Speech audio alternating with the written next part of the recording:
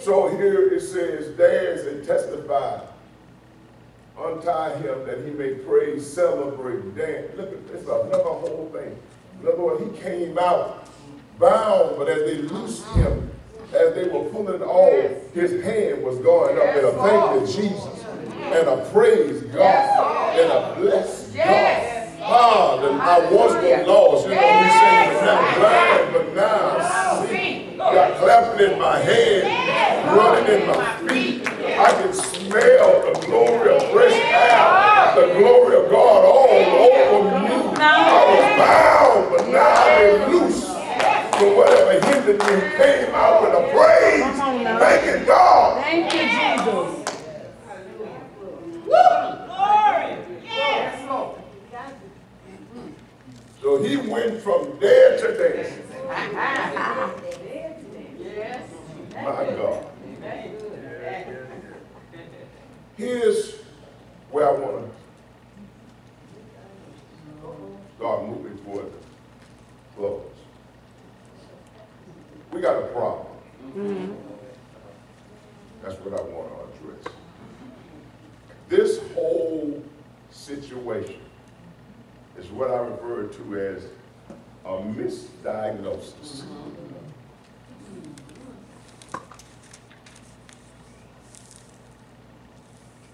Jesus said he's going to rise again. He told them earlier to the disciples that the sickness is not unto death, but that the glory of God may be revealed in the situation.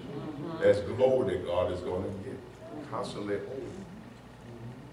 And yet you have men who, looking at things from the onset, draw various conclusions and end up misreading the situation and then misdiagnose.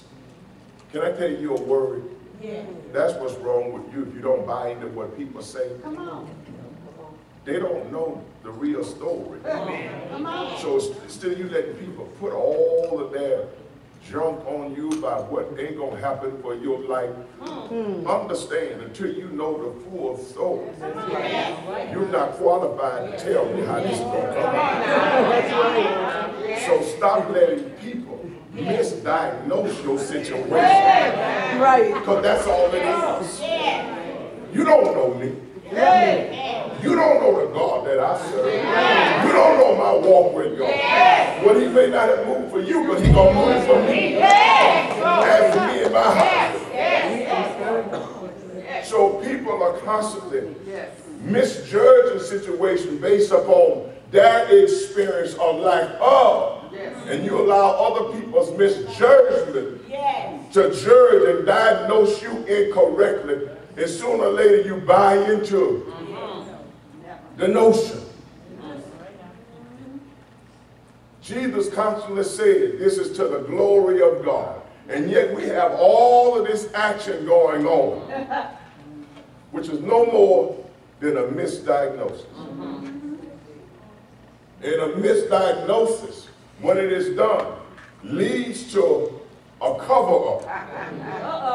Because we don't ever want to admit that we were wrong. And then the cover-up leads to roadblocks because they got to prevent you from getting to the truth. Because my reputation is at stake. So it's not just a misdiagnosis, it's what we do after you've been misdiagnosed. We practice after whether to come back and say, I just got it wrong. We intend, rather than confessing the truth, we start to cover up our mistakes and then block everybody else from getting to the truth. I got a word for you today.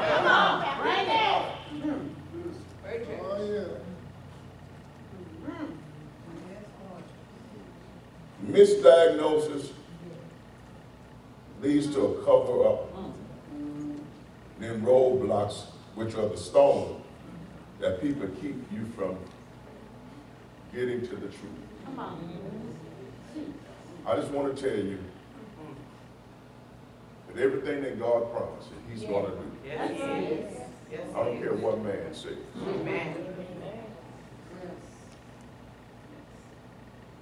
Just been a misdiagnosis on the part of people. Show you how it is.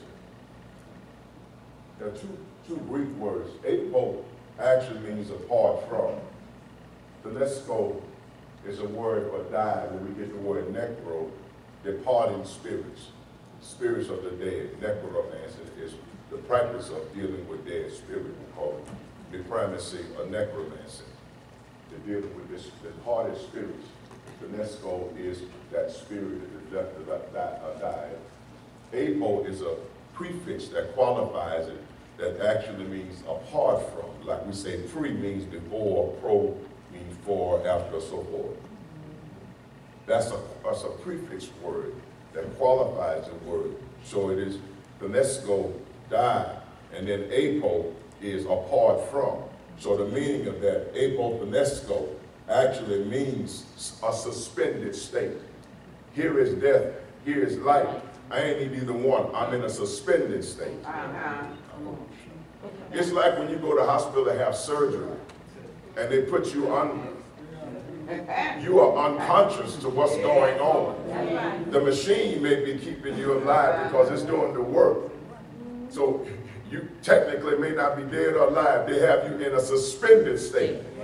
That's apotelesco. What I'm trying to tell you is, people look at you and say, oh, it's over. No, you're just in an apotelesco, a suspended state. Why? Because God knows until I put you to sleep, you ain't going to let me complete the surgery. But if you stay in the suspended state, I'm going to finish what I started. And when I wake you up, you're going to be healed. But if I keep you up, you're going to resist the technique and the process by which I'm going to heal you. Because sometimes even healing can be painful. So God got to inoculate you to your own pain. Because pain frightens some people. And we will resist what God is doing because we are fearing the pain. So God suspends you for a moment. Come on now. Wow. Touch your neighbor and say, you ain't dead. You ain't dead. Tell them it's not over. It's not over. I know it looks like you ain't moving, ain't nothing gonna happen. You way past time here and there. Tell them no, you just apotelesco in a suspended state. Don't tell them, but when God wakes you up. Thank you, Jesus. Come on, tell them to say, when God wakes you up. When God wakes you up. You're gonna come out with a praise dancing. Only a praise. But they got people saying they ain't gonna come back. You ain't gonna wake up, but you don't know the God that I serve. Thank you, Jesus.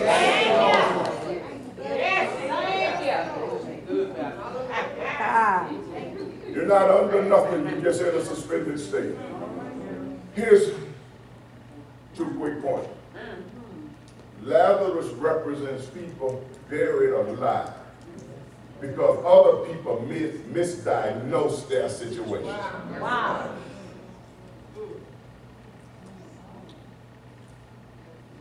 Like people that wrote you and written you off. That's right. And that's what Lazarus represents.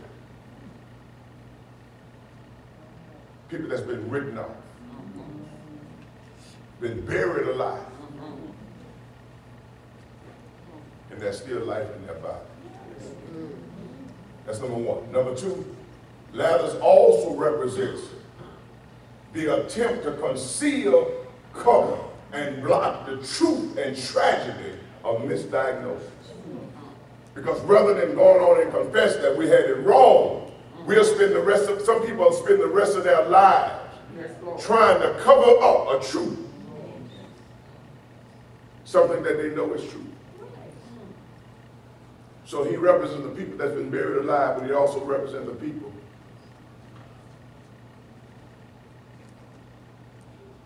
that attempts to conceal and cover and block.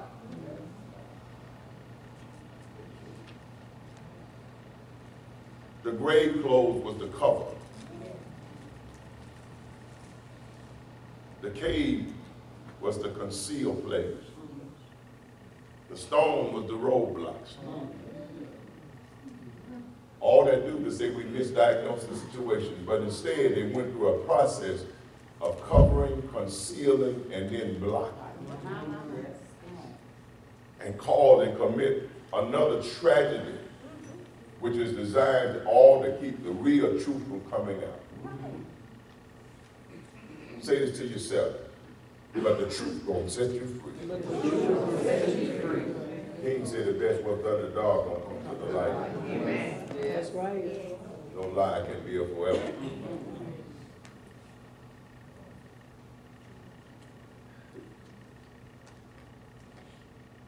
Conceal, cover, block, truth and tragedy. And that's what people are doing. I'm going to say this in a moment. I got one or two other things, scriptures, and close. People can know that there's greatness in you. You know, greatness. But they'll spend their lives motivated by all kinds of spirits. Cover you, hinder you, block you, trip you up. And rather than, and sometimes when they're old and almost there, they come back and say, well, you know, I really had a problem, but God forgive me. Yeah, you got one foot in the grave and now you're trying to make peace with me. When you done destroyed my life. Could have done that 40 years ago. And that would help me to reach my goal. But you spent 30 years trying to cover me, conceal me, block me. Now before you die, you want to make peace with God.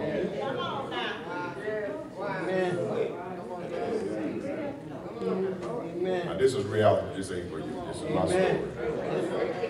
I've had that done to me. On your deathbed, you said it for me. Come, I just want to talk to her. My sister went, said, well, James, you going? I said, no. Not out of anger. I ain't going to be the one to help you to make peace. And you've been blocking me all my life, so you going to your grave with the situation just as you. Come on now. Right or wrong, that's what it's my story now. So I'm like, if you're uncomfortable about how you dying, then maybe you're going to hell with a shower.